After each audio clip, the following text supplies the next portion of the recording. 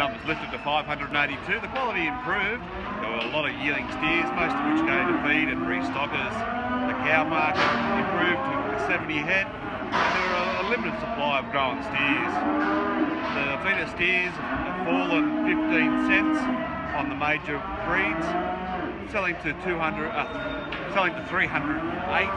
The majority selling just under 300 cents.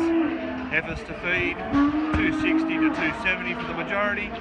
Trade cattle up to $3, and I think we have one sale over the 310 cents. The cows are 5 to 6 cheaper, with the best cow selling to 225, with the majority of the heavyweights around the 218 to 220 cents. Growing steers and bullocks remain limited and have sold from 240 to 265. This has been Graham Richard for the MLA.